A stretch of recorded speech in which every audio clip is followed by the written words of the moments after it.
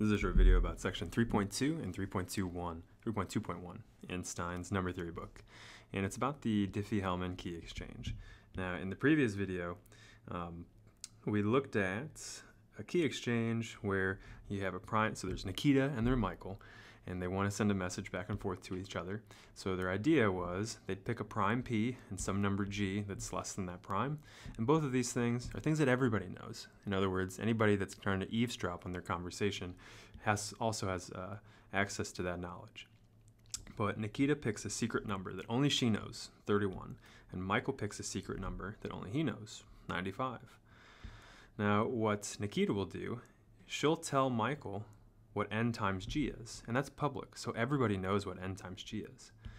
And similarly, Michael will tell Nikita what m times g is, and that's public as well. So that's information that, again, any eavesdropper has access to as well. Now, what Nikita and Michael can do is they can figure out what their shared secret key is, which should be theoretically a key that only the two of them can compute. Now, what's wrong with this example here is that it's not too hard to figure out what n is. In other words, Nikita's secret key wouldn't be very secret here. Given g, and given that n times g is equal to 58, it's not too hard to have a computer figure out that other factor, n, it's not too hard to have a computer find what it is. And similarly, with Michael's key, it's not too hard to figure out what, if m times g is 87, and you know g, it's not too hard to figure out what m is. So that's why that system is bad. But what if we change it to the following? And this is, again, the idea of Diffie-Hellman. So here's what they're going to do instead. Here's a better idea for Michael and Nikita, if they still want to send a message back and forth to each other. So they're both going to pick a very big number, p, that's prime, or that's likely prime anyway, and they'll pick another g that's between 1 and p.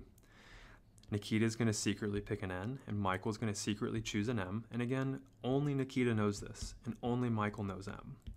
Now what Nikita's going to do, and here's the big difference, instead of n times g, like in the previous example, she's going to compute g to the nth power and reduce that mod p. And this is the number that she will send over to Michael. So she tells Michael g to the n. Now theoretically, anybody listening also knows g to the n. But at this point, what we can also see is if only Nikita knows n, and if g to the n is some number here, mod p, what we'll see and what this section is really about is the idea that figuring out what this exponent is an incredibly hard problem, even for a computer to do. And that's the foundation of the security for a crypto system.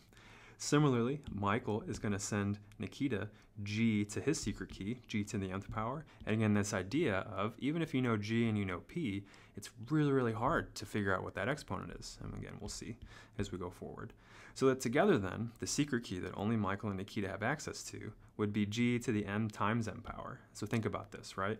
I'll look here. Michael is going to tell Nikita g to the m. She's just going to take that and raise it to the nth power. And now she has a key. And Michael will have the same one because Nikita sends him g to the nth. He's just going to take that and raise that to his key. And he also recovers that. So again, theoretically, g to the n times m power is a number that only Nikita and Michael know. So that, again, is why we'll call it their shared secret key.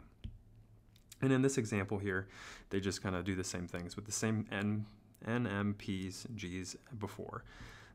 So when we take 5 to the 31st power and reduce it mod 97, you get 7.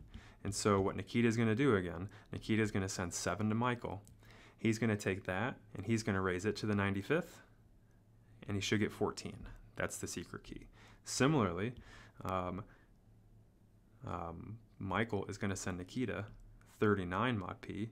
She's going to take that and raise it to her key 31, and she should get 14 also. So again, they both have the secret key, the shared secret key of 14. So this idea, this is the Diffie-Hellman Key Exchange, and it's built around what's called the discrete log problem. So Nikita and Michael, they communicate with each other by trying to encrypt everything with some kind of a secret key here. And again, in order to understand the conversation, an eavesdropper, they have to know what the shared secret key is. He needs to know what S is. So like in the above example here, an eavesdropper would need to know 14, but 14 is relatively secure. It would be hard for anyone else besides Nikita and Michael to come up with the number 14.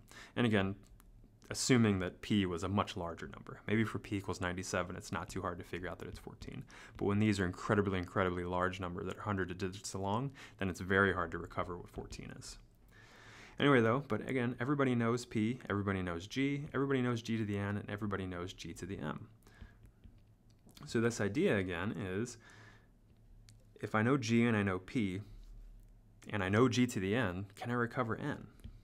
And that's a very hard problem to do. So if I scroll down a little bit here, the discrete log problem, in other words, how do we compute log base B of A, where A and B both come from some finite group, like say C mod PZ star, this idea of how do you find this exponent is called the discrete logarithm problem. So if you've got a finite group G, and typically we will play with C mod PZ star, given an element B and G, and if you're given a power A of B, so A is like B to the N, could you recover what N is? Could you figure out what N is? And then now what we're saying to do is, yeah, you take, log of both sides, right? And then you get your N. But the point is, it's very, very hard to do whenever your A's and your B's come from a finite group like this. The logarithm, where your elements are a finite group, that logarithm is very weird. And we're about to look at a picture of how weird it is. And what you also might think is that if you just try to, well, I'll just start computing powers of B until I get the A there, and whatever power works is N. Again, the idea is we're choosing these numbers very, very large so that these computations become incredibly inefficient. So when P is super large, when the prime modulus is large, when we compute this discrete log, it becomes impractical because you're increasing the number of digits of the modulus, and that makes the computation take a lot longer. But a good picture too about what's some of the weirdness that's going on. Like, I can take logarithms and that gets exponents down. Well, we're used to playing with the continuous logarithm, which is this one on the left here. So that's, again, for all real real numbers from 0 to infinity, again, the continuous logarithm like we know and love. But over here is the discrete log mod 53. So these are when I just plug in elements of Z mod 53 star. And you see, what's the point? This is pretty well behaved, right? Like there's a pattern to it, and you can probably kind of guess what some values are. Whereas this one is just all over the damn place. And what you can imagine is that's just when it's 53. Imagine when that is a gigantic number, the mess that this would be. It's kind of a picture of randomness in a way.